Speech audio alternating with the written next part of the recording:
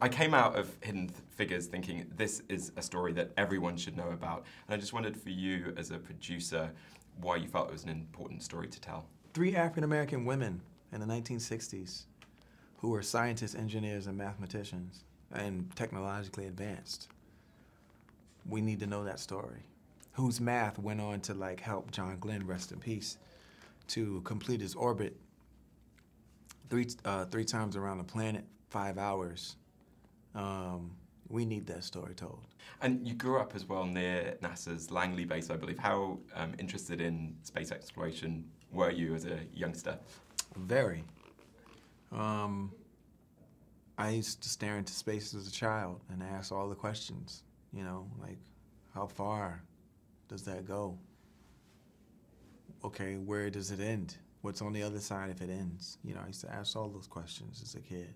And you're a composer on the film, collaborating with Ben Wolfish and the man you call the King, or you've referred to him as the King anyway, Hans Zimmer. Yeah. Tell us about collaborating with them and how inspired you were by the 60s, by the period, if you were. Man, Ben is just like, he had just a tenderness to his work and what it is that he does. And Hans is like, he just finds the poetry in a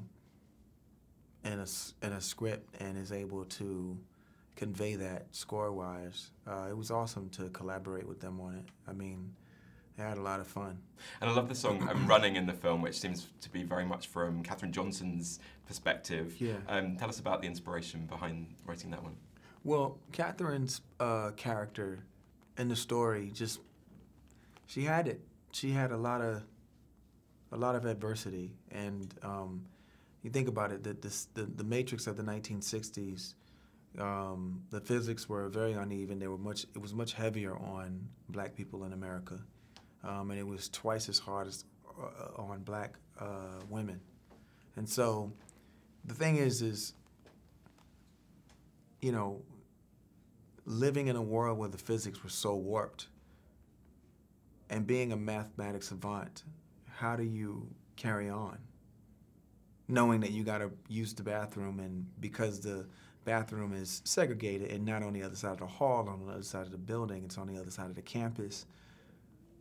And knowing because you're a woman, you can't even ride the campus bike because you can't wear shorts or pants. You have to wear a long dress or skirt.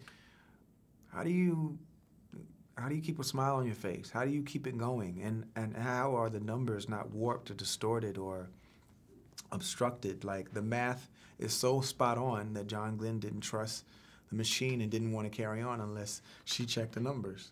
How do you continue on when you're dealing with so much, when you're living under such conditions? That's what Running was about. And what do you hope that audiences in 2017, particularly young women who are considering their career options, might take from the movie? I hope that everyone that sees this film encourages their sisters, their daughters, their nieces, their grandmothers, their aunts, their mothers to keep going and to know that science, technology, engineering, and mathematics are there for them too, you know? Keep going.